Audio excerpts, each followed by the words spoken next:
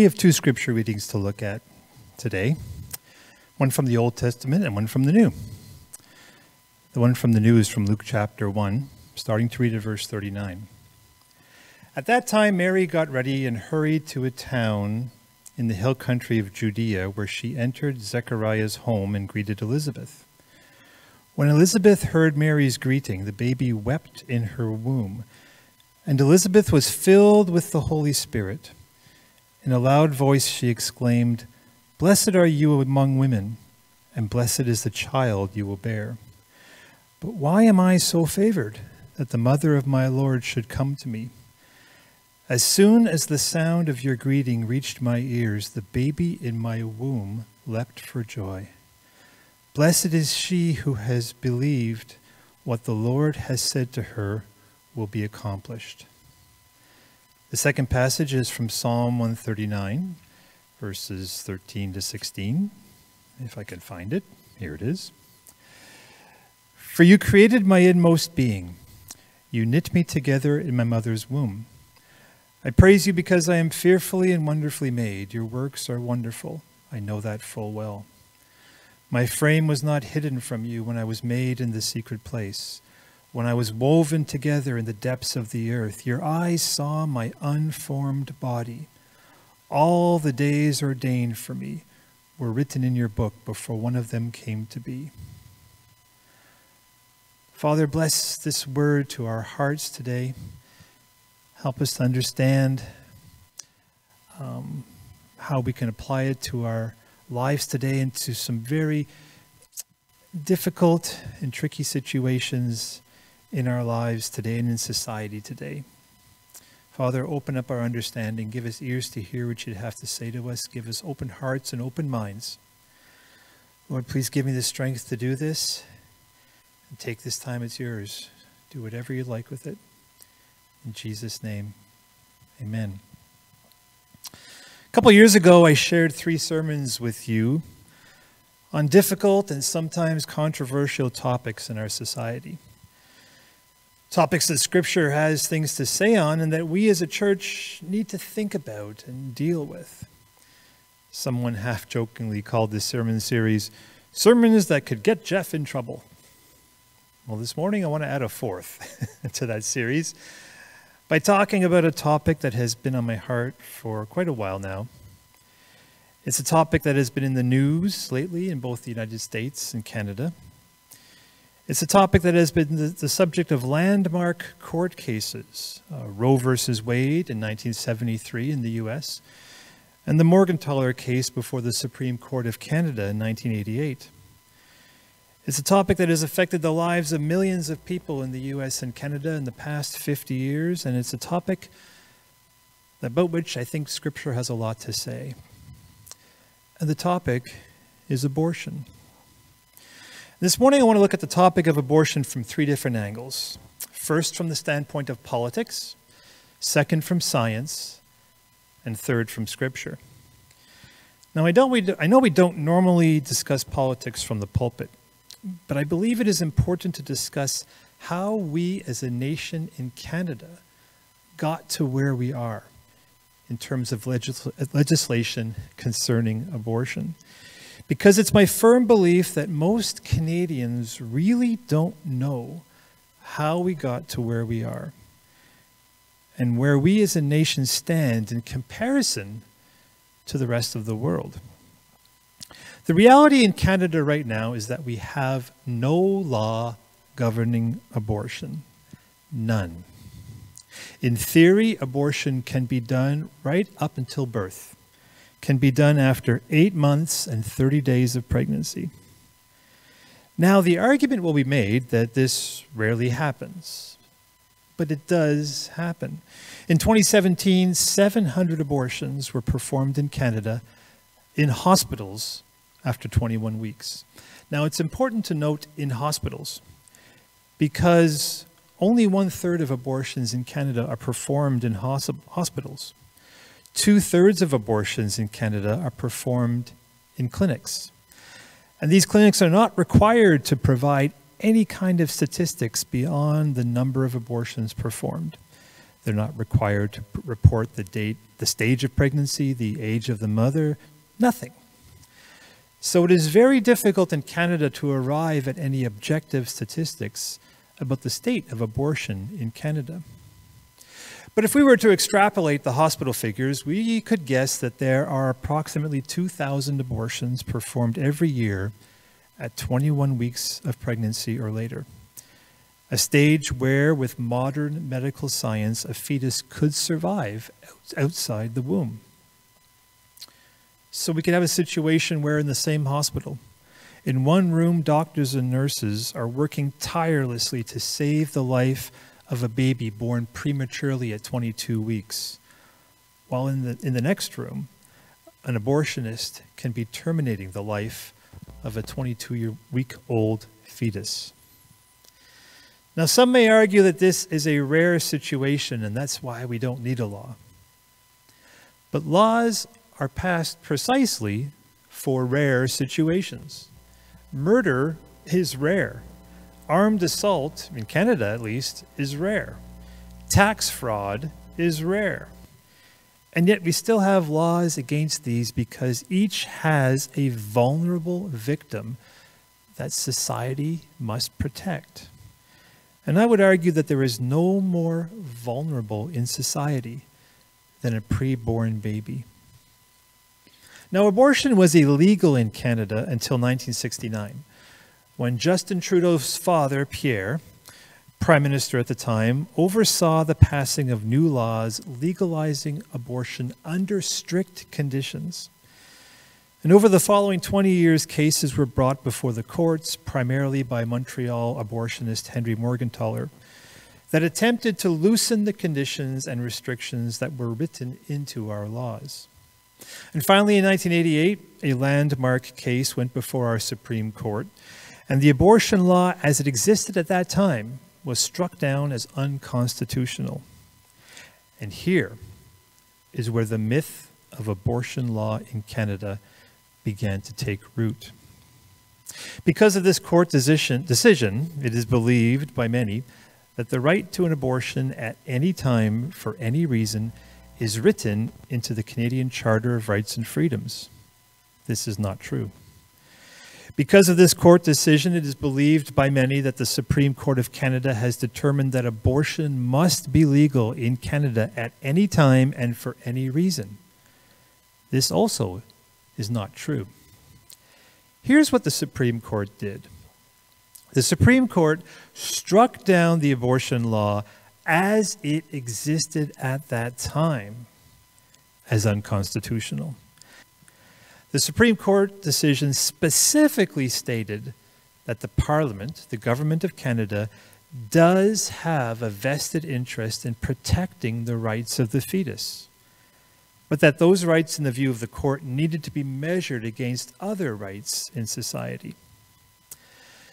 And so in 1988 and 1989, the Conservative government of Brian Mulroney took the ball that the Supreme Court tossed back into their court and went about attempting to craft an abortion law that would abide with the Supreme Court decision.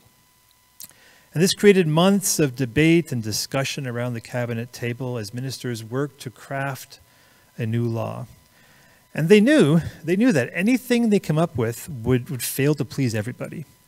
But they hoped to come up with a law that would find an acceptable middle ground.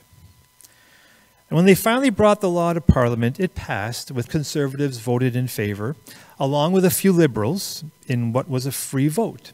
And as is parliamentary tradition, votes on subject of this nature are not dictated by party lines. MPs are free to vote according to their conscience. Now, as with all laws in Canada, this bill was sent to the Senate for approval. Now, our Senate in Canada, unlike the one in the States, is not elected by we, the voters. It is a group of 100 unelected people appointed by prime ministers over the years, and they're given the task of reviewing legislation, giving proposed laws what's known as a sober second look, and make possible recommendations for changes. And then they toss those recommendations back to the House of Commons for final approval or rejection.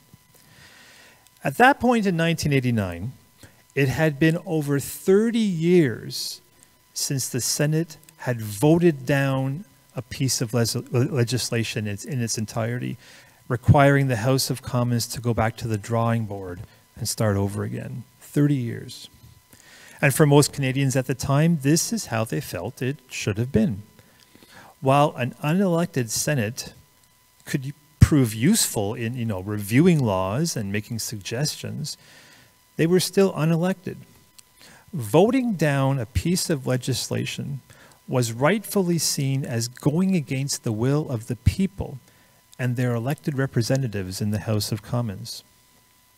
So the time came for the Senate to vote on this abortion legislation. And not all 100 senators were present in the House, which is often the case, but there was a quorum. There was enough there to have a vote. I believe there was 86 out of the 100 there. And when the votes were counted, it was a tie. Now, under the rules of the Senate, a tie vote means that the bill is defeated. So the unelected Senate sent the abortion bill back to the House of Commons for them to start all over again, to begin the process of months of agonizing debate all over again.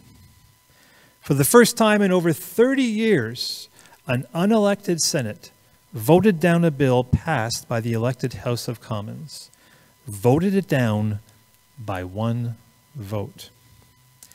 So the Mulroney government, having almost torn themselves apart, coming up with this abortion bill, was in no mood to go through the process again. And they decided not to accept the Supreme Court's offer to come up with another bill. And for the last 30 years, every Canadian government has taken the same position. There's a myth today that the abortion debate in Canada is a settled issue. The impression is given that a great national debate was had, and that what we have now is the will of the majority of Canadians as a result of this great national debate. This is not true. We have no abortion law in Canada today, not because of some great national discussion, consensus agreed upon by the majority of Canadians. No, we have no abortion law in Canada today because of a fluke of parliamentary procedure. We have no abortion law in Canada today because one senator in 1989 decided not to show up for work that day. And that is why so many people in Canada feel that the issue of abortion is not a settled issue, that it is something that still requires a free and open national debate. Because many people in Canada do not realize that we have no abortion law. Many people do not realize how it came to be that we have no abortion law. And many people do not realize where that places us in terms of other countries in the world. There are only 2 other countries in the world besides Canada that have no abortion law: China and North Korea. 2 countries that are not very high on the list of how they treat human rights, of how they treat life in general as valuable.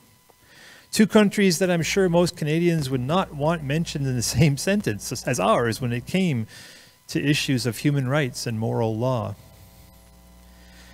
And although there has been a lot of commotion recently in the States, there are certain states in the U.S. putting restrictions on abortion, the truth is that almost every country in the world places some restrictions on abortion.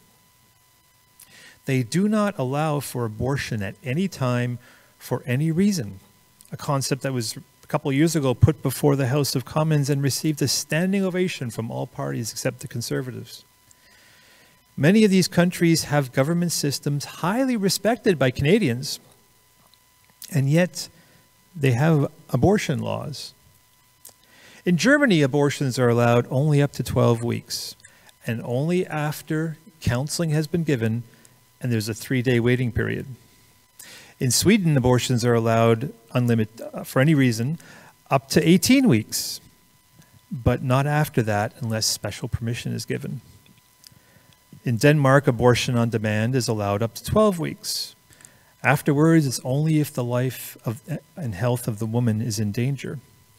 Norway's abortion law says abortion on demand is okay up to 12 weeks, by special application up to 18 weeks, and not at all after viability, after the fetus can live outside the womb. In the Netherlands, it's up to 21 weeks, but that includes a 5-day waiting period, and it must be in a hospital. In France, it's 12 weeks, unlimited abortion up to 12 weeks, but it's only after 2 doctors agree that the health of the woman is in grave danger or that the fetus has an incurable disease.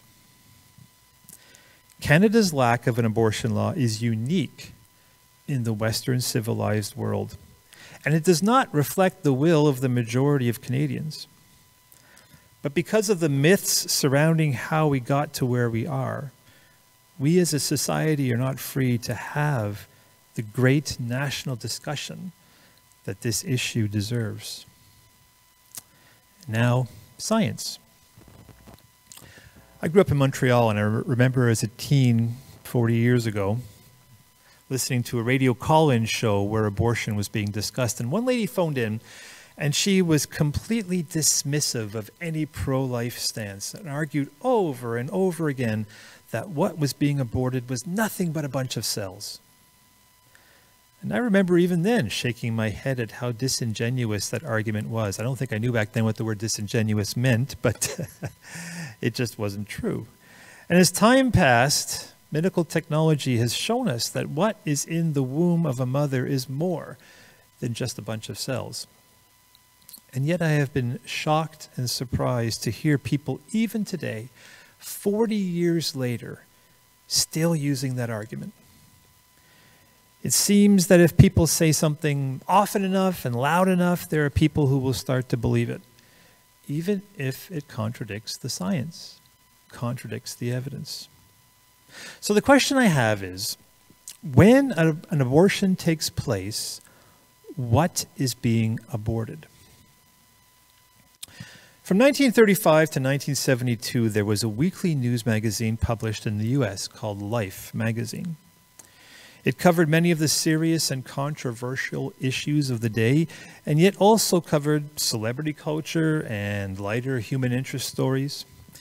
And what set Life magazine apart from its competitors were its pictures. Life hired the best photographers in the world and printed pictures that were eye-opening and worldview changing. Many of the most famous photographs of the 20th century first appeared in Life magazine.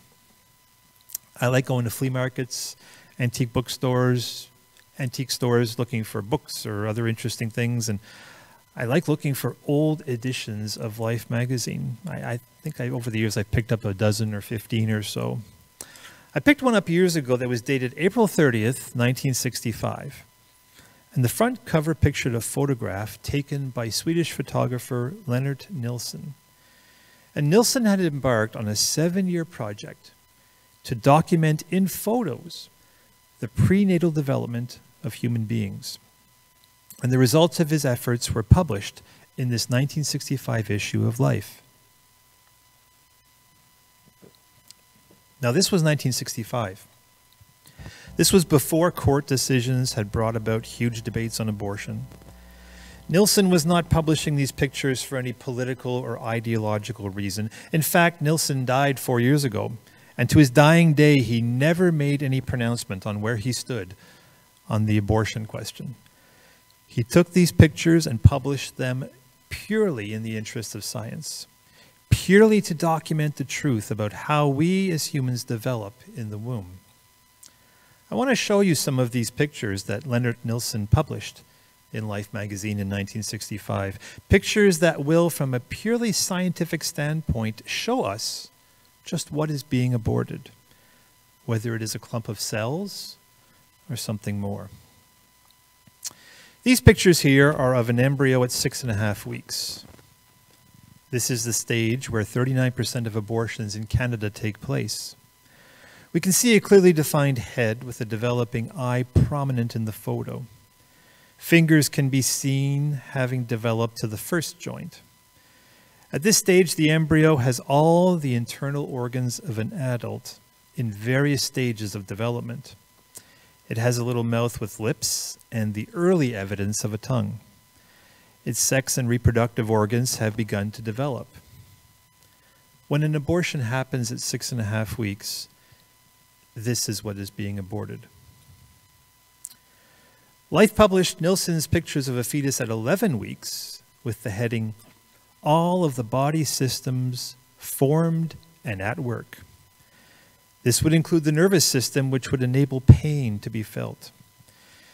It's at this stage, between 9 and 12 weeks, that 44% of abortions in Canada are performed. We can see in the picture that arms and legs have clearly developed. The beginnings of an ear appears at the side of the head. The rib cage is also noticeable. It is at this stage that bones begin to develop, replacing the cartilage that was present in the earlier stages of development. When an abortion happens at 11 weeks, this is what is being aborted. This picture is at 16 weeks development, just under 4 months. 9% of abortions in Canada take place between 13 and 16 weeks. The text in Life magazine next to this picture states, "The body has filled out fantastically, quite recognizable now as a human baby." When an abortion happens at 16 weeks, this is what is being aborted. Finally, we have Nilsson's pictures of a fetus at 18 weeks and 28 weeks. 4.5% of abortions in Canada take place between 17 and 21 weeks, and 3.3% take place after. I took a university course at Ontario Tech University in Oshawa a couple years ago. And at a few courses I wanted to take, but the only one available to me was developmental psychology, which I wasn't terribly excited about, but I thought, hey, this will be interesting. And it focused on child development, and primarily in the first 5 years of life. But we did a section on brain development, and in discussing prenatal development, our professor said something that just blew me away. She said that at 18 weeks development, the fetus has all the brain cells it will ever have in its life. Now, they aren't in order yet. That happens after birth and in early life development. But all the raw brain material that a human being needs for life is present in an 18-week-old fetus. The fetus in this picture has all the raw brain material that it will ever have and need for life. The picture at 18 weeks shows the presence of fingernails. It shows the preborn baby beginning to develop the sucking action that it will need to feed. The magazine text next to the photo says, "The 18-week-old fetus is active and energetic and does a lot of muscle flexing. It can make an impressively hard fist, and the punches and kicks are plainly felt by the mother. It can go through the motions of crying, too. It is equipped with a complete set of vocal cords, but without air, it cannot make a sound." When an abortion happens at 18 weeks, this is what is being aborted. In 1965, before the fetus became a political football, society was not afraid to look at pictures like these and discuss the truth of science.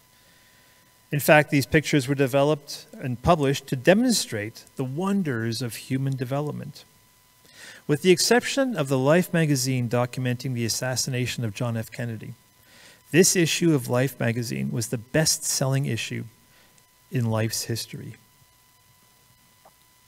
Many people today talk about the importance of choice in this issue of abortion, but not many talk about the notion of informed choice.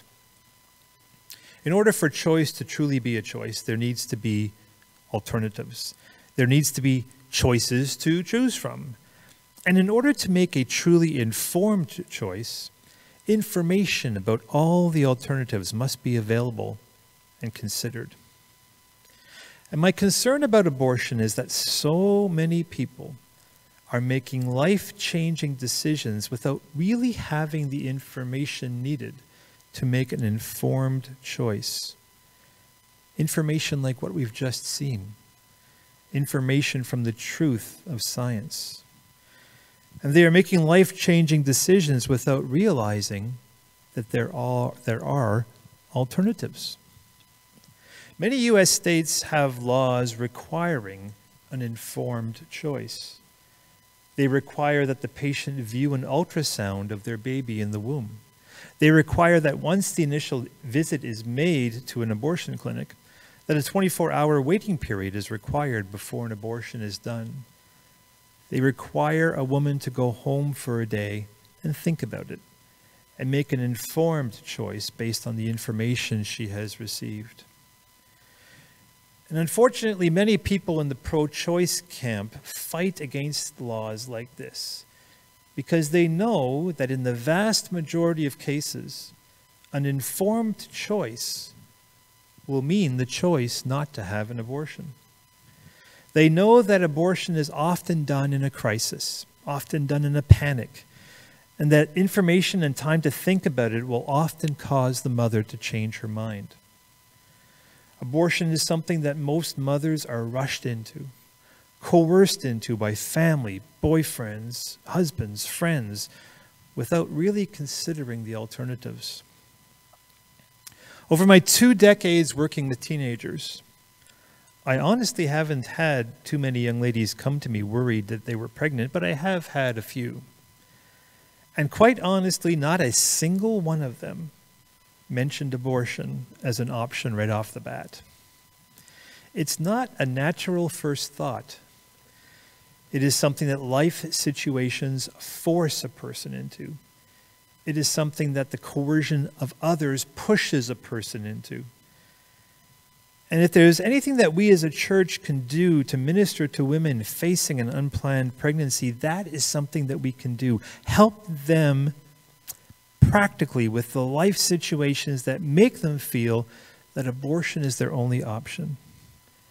Give them a safe space away from pressure and coercion so that they can have time to breathe and think, time to investigate the truth.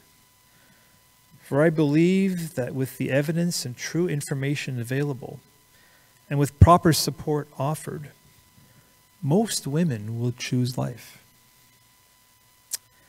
We've looked at politics, we've looked at science, and now Scripture.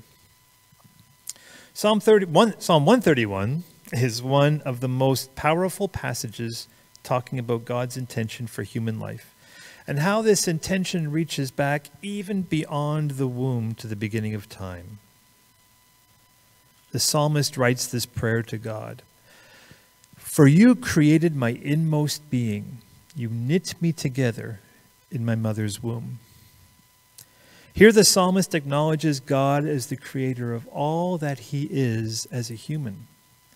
God is acknowledged as the creator of human life. Anything that destroys human life is denying the value of God as creator. It is essentially putting itself in the place of God. Only God has the right to change what he has created. In abortion, we take that right away from him. It says he knit us together in our mother's womb. This speaks to God's creative function, which we've seen in these amazing Life magazine pictures. The process of who we become, of who God has planned for us to be, begins not only after we're born. It already began in the womb. And I have always loved the psalmist's use of the word knit. Knit me together in my mother's womb. Have you ever received a knitted sweater from Grandma? Now, Grandma could have gone to Walmart and spent half an hour looking through the racks of sweaters that all look somewhat alike until she found just the right one for you. And that would have been a very nice and thoughtful gift. But instead, Grandma knit you a sweater. She sat down and thought about you and who you are and what you look like and what looks good on you, and imagined in her mind the perfect sweater, the perfect sweater that would just look right on you. And then she set about knitting it for you. And she sat for hours in her rocking chair, rocking back and forth, knitting needles in arthritic hands. And with a speed and dexterity that only years of practice could deliver, she knit you a sweater. And with every knit one, purl two, she is thinking of you, of how much she loves you, of how wonderful you will look in this knitted sweater. God knit you together in your mother's womb. And he did it with all the love and care that his infinite being could muster. And as he knit, you were constantly on his mind. Who you would become, what you would look like, what you would do in this life.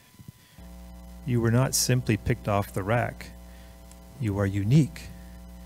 You are valuable. God spent an eternity past deciding how to create you.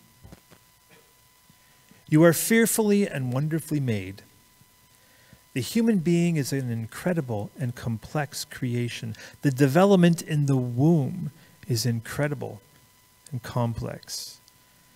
And that development is under the constant watchful eye of our loving Heavenly Father. There is not a stage in our life where he is not watching, where he is not caring for us, where he is not accomplishing his creative purposes. And that includes in the womb. In fact, it includes before the womb. Psalm 139 says that God's eyes saw our unformed body. Some people in the abortion debate will focus on the stages of fetal development.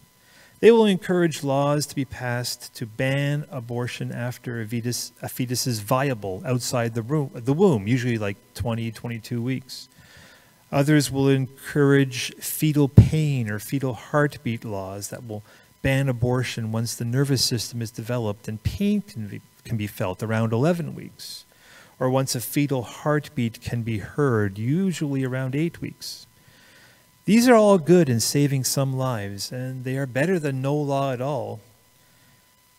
But in God's eyes, our development began before even egg met sperm. God saw us before we were even formed. The days of our lives were already known to God, even before we physically came into being. And that is because we are more than just a physical being. We are soul, we are spirit. We are not a physical body that contains a soul, but rather we are a soul wrapped in a physical body. God's plan for our lives predates our physical conception. But it is at that physical conception that the plan is put into place. Who we really are, soul and spirit, is created and placed within the physical. And in doing so, God puts into motion plans for our lives that are unique and ordained by him. Abortion cuts short those plans. Heaven will be filled with the souls of millions of aborted babies. But they will be there too soon. God had other plans. And humans in their free will, in their ability to choose, cut those plans short. And God weeps. Jeremiah chapter 1 verse 5 is an example of a number of places in Scripture where God spells out the uniqueness of a particular human being. And though the words are spoken particularly to one person, Jeremiah in this case, I believe they demonstrate the nature of God towards all of his human creation. He says, "Before I formed you in the womb, I knew you. Before you were born, I set you apart." Again, the point is driven home. God not only knew us in the womb, he knew us before the womb and set us apart. There are things in this world that only you can accomplish for God's honor. There are situations in this world that God has placed you in uniquely to make a difference. Others might be able to do the job okay, but no one can do it as well as you and as exact as you can. An abortion removes from the world the lives of millions who could have made a difference. The story is told of a teacher who was running a class debate on abortion. She put forth a real-life scenario of a single mother's situation and asked the class to decide if she should have an abortion or not. The mother's situation was one of great poverty. Many other factors were described that would make life extremely difficult for mother and child. The odds were enormously stacked against this child. And when the vote was taken, the class overwhelmingly voted that the mother should have an abortion. And the teacher then announced to the class, "Congratulations, you've just aborted Beethoven." We see things in life from this side of the glass, and it's not a very clear glass. We see obstacles and difficulties. We see trials and stumbling blocks, and these hurdles seem insurmountable. And with that limited information and with a sense of panic looking through a glass darkly, we make a choice based on only what we can see. But God sees so much more. He sees things clearly. He sees a life that can overcome the odds and make a difference in this world. He sees a life that can honor him and bless humanity. He sees a life that he created and knows intimately, both in the womb and before the womb. He has a plan for that life from eternity past, and he wants to carry it out. Every life has value to God, after birth, in the womb, and even before the womb. And to drive home that point, Scripture tells us of how God used a fetus to do something incredibly important. I went to a pro-life rally on Parliament Hill in Ottawa in 1990 when the abortion debate around that Supreme Court decision was really heated. And I had the privilege of hearing Mother Teresa speak there. She was a nun who was a winner of the Nobel Peace Prize, who worked in Calcutta, India, amongst the poorest of the poor. And her ministry was one that valued all human life, and as such, she had an interest, a passionate interest in the issue of abortion. It was listening to her in Ottawa that day that I heard an angle to a very familiar Bible story that I had never really thought of before. So we read earlier from Luke chapter 1, where Mary, pregnant with Jesus, but having told no one but Joseph about the situation, went to visit her cousin Elizabeth. Now Elizabeth had received a special visit from an angel as well, and she was pregnant with a baby who would become John the Baptist, the one whose ministry would prepare the way for Jesus. She was a few months further along in her pregnancy than Mary was. Now, Elizabeth didn't know about Mary being pregnant, but as soon as Mary came to Elizabeth and spoke a word of greeting, the baby in Elizabeth's womb leapt for joy. The world didn't know yet about this special baby that Mary was carrying, but God allowed this fetus to know and respond with unmistakable joy. We think of the Christmas story and usually understand that it was the angels appearing before the shepherds that first announced the coming of the Christ child. And that pronouncement was significant. But the first declaration of the presence of the Christ child, the presence of the Son of God on earth, was given by a fetus. God chose a fetus to be the first to announce the coming birth of Jesus.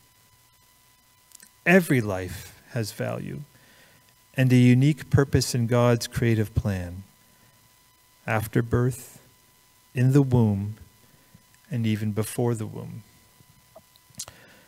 But we live in a fallen world. And every day we humans make choices that go against God's purposes, that are contrary to his creative plan. And there are people in our sphere of influence that may have had abortions or are in situations where they are facing the choice to have an abortion.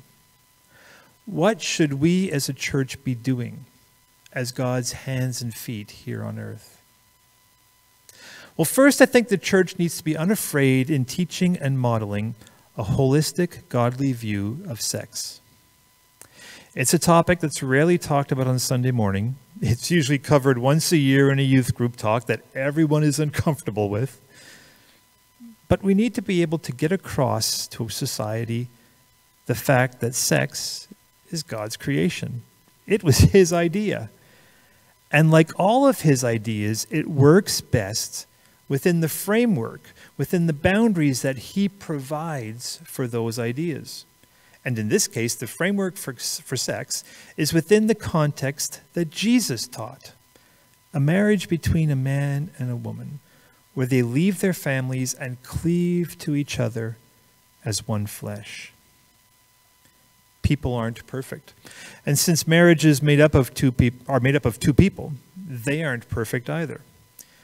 But the idea of marriage as set up by God was meant to be perfect. It is a gift he has given us where sex can be freely enjoyed and where the proper support systems for raising children can be put in place. I said before that I haven't had many young women come to me in my ministry concerned that they were pregnant, but having ministered amongst youth and young adults for over 20 years, I've seen a number of young women grow up and watch them enter into a relationship that they thought was forever love, that they thought was stable, and then watch them end up in young adulthood as single mothers after the guy is bailed, having to struggle against the odds to provide for their child, struggle to go back to school and get jobs that will sustain them as a family. Abortion is more likely to exist where hopelessness sees no other alternative.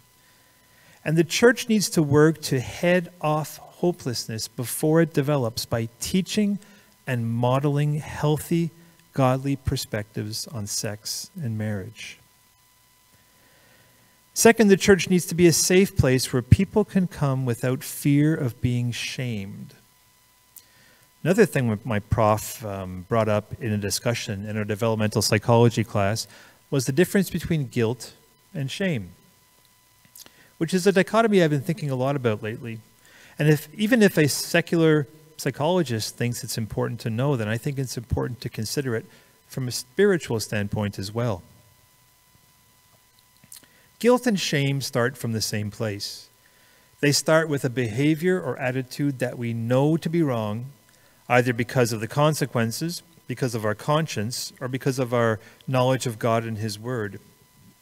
It's what we do with that feeling that makes the difference.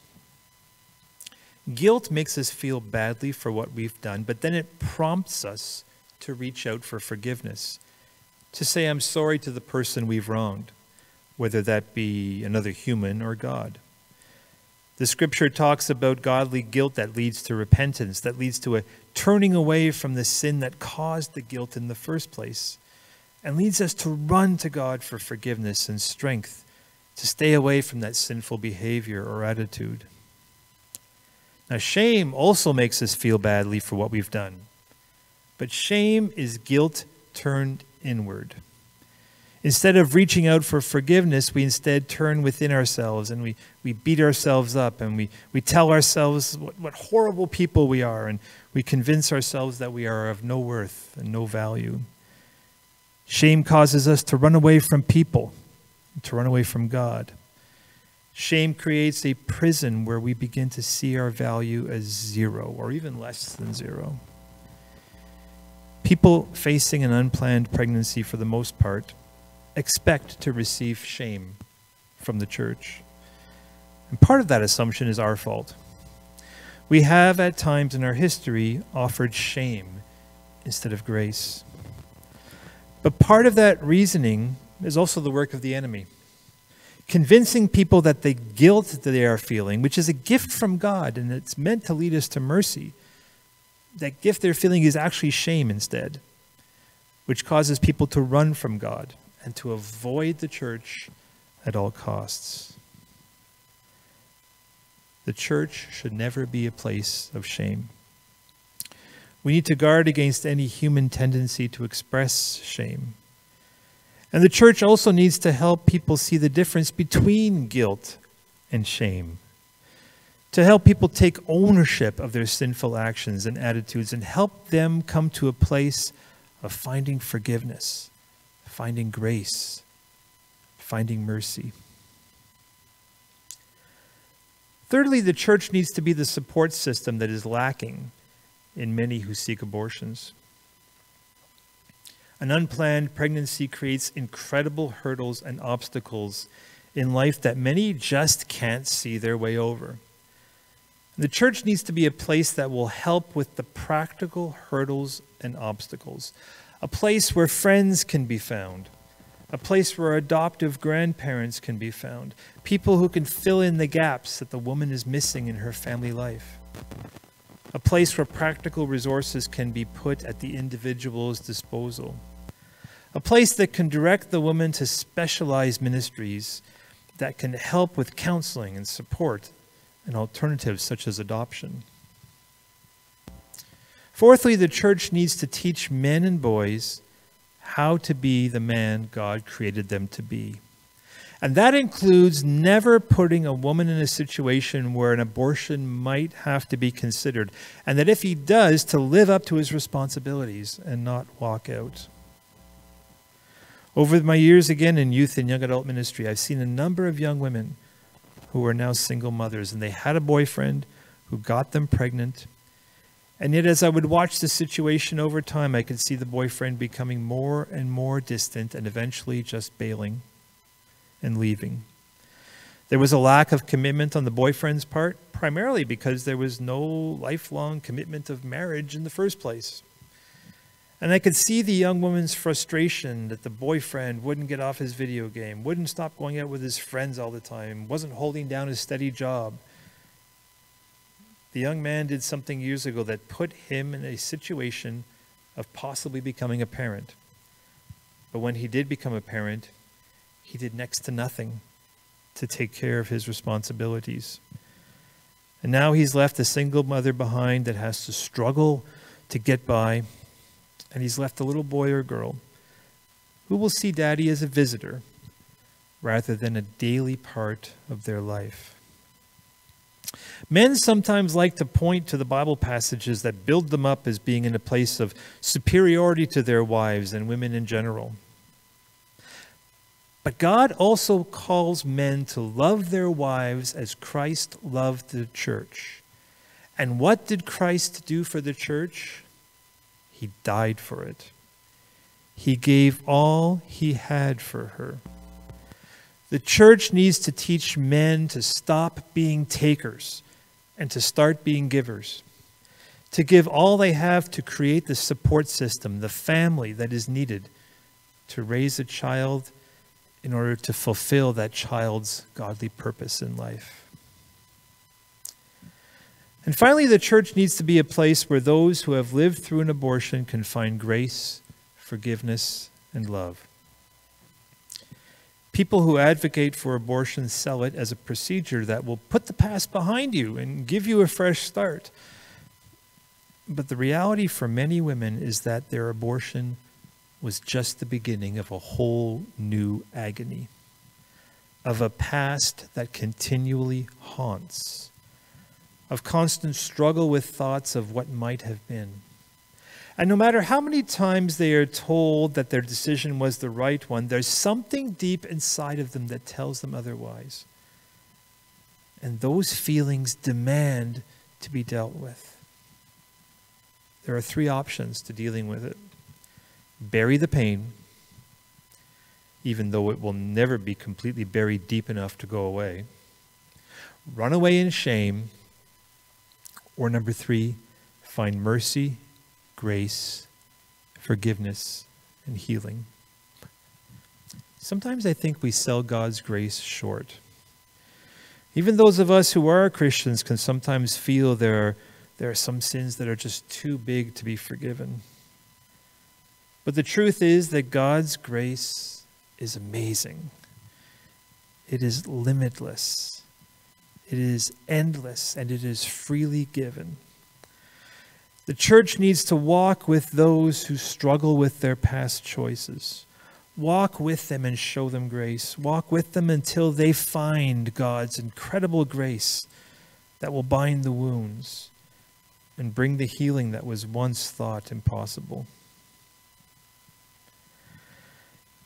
As much as some people would like it to, abortion is an issue that is not going to go away anytime soon.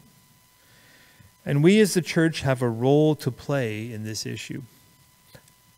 I believe we do have a role to play in the political realm, working to change laws that will protect the vulnerable, both mother and child, from the pain caused by abortion.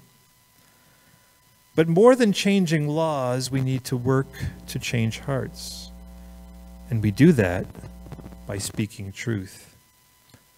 The truth that science demonstrates, showing us what the real consequences are of the choice to abort. And the truth that Scripture reveals, the truth that all the days of our lives are ordained by God, that He knit us together in the womb and knows us intimately even before the womb, that all life has meaning and purpose, and that any life cut short destroys God's plans for that life to make a difference in this world. And we work to change hearts by reaching out to those who face abortion, offering alternatives, offering support in the midst of crisis, exhibiting not shame, but a love and a grace that helps people understand that God's conviction is a call to reach out for forgiveness, to reach out for grace, to reach out for healing, whether before an abortion or years after one. All life has value in God's eyes. May we who follow the Lord reflect that godly value for life, for those already born and in need of God's help and grace, and for those yet to be born, yet who have been known and loved by God even before they were formed.